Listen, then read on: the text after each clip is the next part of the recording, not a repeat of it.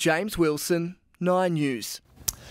Clinging to the bonnet of a car, her young children inside. One woman's actions in the face of a carjacking. And she won't be in the stands at Wimbledon tonight, but Nick Kyrgios will be proud. Nil Kyrgios, I should say, will be proud of her son Nick, whatever the result. We hear from her next.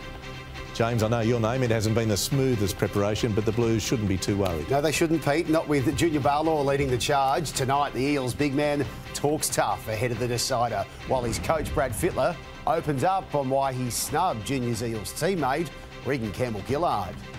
Double trouble for Tarek Sims as the former Blue is sitting in not once, but twice in Brisbane.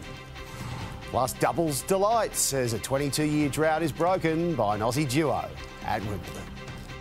And more rain forecast for the last week of the school holidays, but it shouldn't spoil your fun. All the details coming up shortly. Sydney roads plagued by potholes, but now the incredible new heat map technology, precision targeting the problem. See the full story Monday at 6.